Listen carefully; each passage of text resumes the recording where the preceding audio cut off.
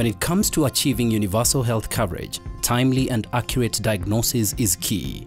For many countries though, health systems are fragile and access to diagnostics remains the weakest link. Only 1% of primary healthcare clinics and 14% of hospitals in low and middle-income countries have even the most basic diagnostic capacity. Globally, 3 million out of 10 million TB patients are missed, and 1 in 3 of HIV-exposed infants do not receive a test. And the pandemic has only highlighted the global inequity of diagnostics, with COVID-19 testing rates more than 10 times lower than high-income countries. So how do we fix this? By increasing investments and making the best use of limited resources to build an integrated and patient-centric network of diagnostic services. A system that has adequate testing capacity based on local context and needs to deliver accurate, accessible and timely test results at sustainable costs. But the data needed for planning diagnostics services comes in all shapes and sizes, which can be a big challenge. Diagnostic network optimization uses data analytics to combine these complex data inputs to help you see the bigger picture of your diagnostic services. Using DNO, you can identify gaps and compare solutions to improve access to services in the most cost-efficient way. Software applications simplify this by automating data analysis and building maps and charts to visually represent findings. Later in the video, we will explore one such tool, OptiDX, which is an open-access, web-based, user-friendly software solution for planning and analyzing diagnostic services. Now let's see how DNO typically works. The first step is to define the overall scope and priority questions for the analysis. This involves Ministries of Health coordinating efforts of all relevant stakeholders along the whole process. The next step is to collate and prepare data to build a digital model of the current diagnostic services. With this, you'd be able to assess, for example, how much testing capacity is available, where are the testing facilities located, how well utilized is the available capacity to meet the testing demand, and where the gaps lie. You can then run various scenarios to compare potential outcomes and costs of alternative solutions to address gaps in services. For example, improving utilization of available devices through better sample referral, or integrated multi-disease testing, or increasing testing capacity by introducing a new test or device. DNO empowers countries to get a comprehensive picture of current diagnostic systems, identify gaps and opportunities to strengthen diagnostics, compare trade-offs between access, efficiency and cost for potential interventions.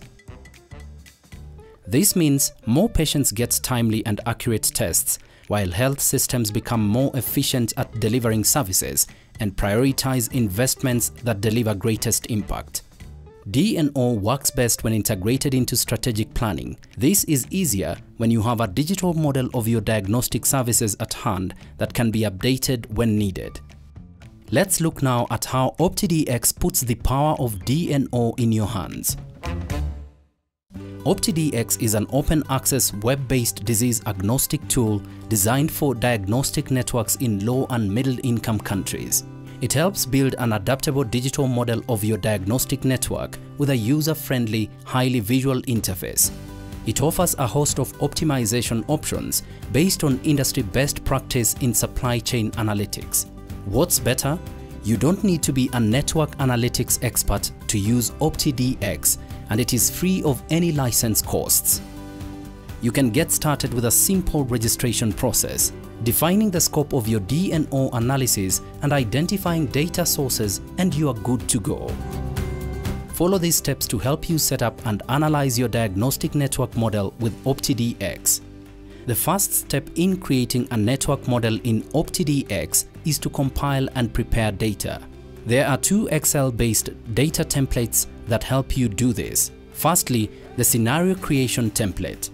This template can be downloaded from OptiDX and helps collate the various data elements required, such as testing demand, location of health facilities and laboratories or testing sites, and information on the type of services offered, location and capacity of diagnostic devices, device test combinations, and sample referral linkages. Secondly, the costing template. This template is pre-populated with costs for common test types, but can be modified and new tests added.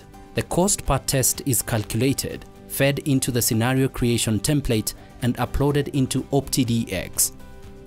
Once you have the data in place, here is the landing page where you can navigate to different parts of the OptiDX tool to create a new country model, build scenarios and review outputs. To create a new country model, we will use the data templates we just looked at and upload them into OptiDX here via this step-by-step process. Once loaded, click on Run Country Baseline to create a preliminary model of your network. Next, to review the preliminary baseline model, you can move to the country navigation screen.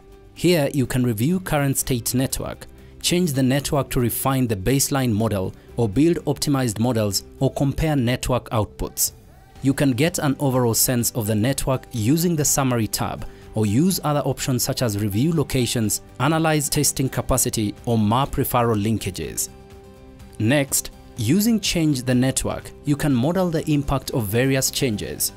We can make changes to the network related to transportation. For example, we might want to assess what would it take for every facility to be within 30 kilometers from the closest testing site. To do this, here we can set maximum allowable distance between health facilities and labs or assess the effect of allowing health facilities to refer samples to another district or to another region, province or county. Here we can test out cross-border referrals and see if that helps improve turnaround time and reduces costs, and we can adjust sample transport frequency and mode of transport. We can also make testing changes, changing costs, device capacities and test device combinations, including or excluding private sector labs. Finally, with the Location Changes option, you can add new devices at existing locations and also add new labs, facilities or hubs to your network. Let's take an example. Here is a country with a network of point-of-care molecular diagnostic devices that conduct testing for TB and centralized PCR devices that perform HIV testing for viral load (VL) and early infant diagnostics (EID). Total cost of operating the network is 1.3 billion in local currency. Just over 172,000 rapid molecular TB tests, 176,000 HIV VL tests and 75,000 HIV EID tests are performed overall. Average distance from health facilities to labs is 68 kilometers and it takes about an hour on average. Average device utilization in the network is 32% and no device is currently over capacity, which means there is adequate capacity in the network to meet test demand. You can move through the Location tab to see where the labs, health facilities and hubs are located in this country. The Capacity tab to see what proportion of the overall testing capacity is being utilized and view existing referral linkages between health facilities, hubs and labs under referral linkages. You can view this information at a national level through maps, charts and tables, or you can drill down to see facility locations or utilization information by region, also known as Admin 1, and see which tests are being performed on which devices. After looking at the summary results at an overall network level, exploring results at a more granular level shows us that device utilization varies widely by regions from 11% to 77%, and service distance also varies across different regions within the country from 18 kilometers to 192 kilometers. We can see service distance by test types and note here that HIV samples are traveling much further compared to TB. Average service distance is 105 kilometers for referring HIV EID samples and 23 kilometers for referring TB samples. The majority of the samples traveling over 50 kilometers are for HIV, VL and EID, leading to long turnaround times. These granular insights are critical to get a good understanding of gaps in current diagnostic services and how they might be addressed. Now here is a question. The Ministry of Health in this country would like to expedite access to EID testing to ensure rapid results and treatment initiation in HIV-exposed infants. As a solution, they'd like to reduce the long distances over which samples are being referred and try to conduct EID on the existing gene expert devices which are generally located closer to patients. but they'd first need to understand whether point-of-care capacity is adequate and what would be the impact of integration in terms of costs and service distance. Also, would there be any negative impact on TB testing? Let's see how OptiDX helps answer this. We'll build two main scenarios where EID testing is shifted completely to point-of-care devices and where EID testing can be conducted on point-of-care and centralized PCR devices. We go to make changes to a scenario tab and restrict EID testing to point-of-care devices using change test device mapping. To build the second scenario using this tab, we allow the model to open the PCR and point-of-care devices for EID testing, as testing on centralized PCR devices is cheaper than point-of-care. Purely based on cost minimization, the optimized model would still send samples to centralized PCR devices located much further than point-of-care devices. But as the country is interested to reduce service distance for sample referral, next, we go here to apply a maximum service distance constraint for sample referral. This makes the model consider a balance of reducing distances and minimizing costs when recommending where samples should be referred to. Let's move to compare network outputs and browse through the options available. Here you can use the high-level summary to compare costs, service distance, testing demand met, and average device utilization across all scenarios at the overall network level. This can help identify promising scenarios that can be of relatively greater interest for implementation. To look a bit deeper between any two scenarios, you can go to the scenario comparison dashboard. Here, you can see the breakdown of total costs into separate cost headers. See which sites are going over capacity or those sending samples over maximum allowable distance. And then you can look individually into the scenarios that sound promising using the detailed scenario review to further compare by disaggregated outputs. For example, under transportation, look at service distance by test type in each scenario. Let's see how the three network options compare on service distance, costs, and device utilization in our example.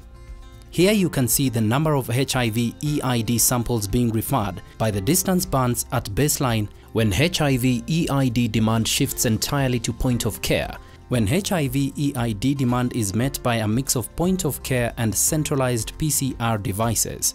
When EID shifts completely to point of care, many more samples can be tested within 10 kilometers, possibly reducing turnaround times. Here, only 3,000 samples move over 50 kilometers, much less than in the other two options. Overall average service distance for HIV EID can be reduced drastically from 100 kilometers at baseline to 31 kilometers on PCR and point-of-care scenario, and 18 kilometers in point-of-care only scenario, without impacting the service distance for TB, which stays at 23 kilometers, meaning faster delivery of EID test results is possible. Total cost of operating the network increases marginally when EID testing is conducted exclusively on point-of-care devices. Also, there is adequate capacity in the network to support HIV EID testing on point-of-care devices, and no devices go over capacity. Even with the reduced service distances overall and adequate testing capacity overall, there are regions with longer transport lanes going above 100 kilometers. To improve turnaround time in these regions, Ministries of Health can also model the impact of placing additional point-of-care devices in these hard-to-reach areas. To do this, we can run a scenario to allow the model to consider adding additional devices. We can allow the model to choose from a defined set of candidate health facility locations. We also have the option to direct the model to place devices at defined locations if needed. Once we run this scenario, in the location view, we can see potential sites where addition of new devices can be considered to reduce long distances. Ministries of Health can use outputs such as this from OptiDX to identify the most suitable approach for expediting HIV EID. In doing so, they will need to consider questions such as: does the service distance in mixed point of care and PCR options enable adequate turnaround times for HIV EID? What would be the staffing and budget needs to conduct additional HIV EID testing at point of care sites? How is demand for TB, HIV and other tests expected to change in the future? We know that good network configuration is a combination of many factors, which is why OptiDX helps you evaluate the different options and identify the best fit solution for your network. This is just an introduction to what OptiDX can do. There are many more options that can help you answer the particular questions most relevant to your own setting. Learn more at optidx.org and let your journey begin. OptiDX, bringing the power of data to diagnostic network planning.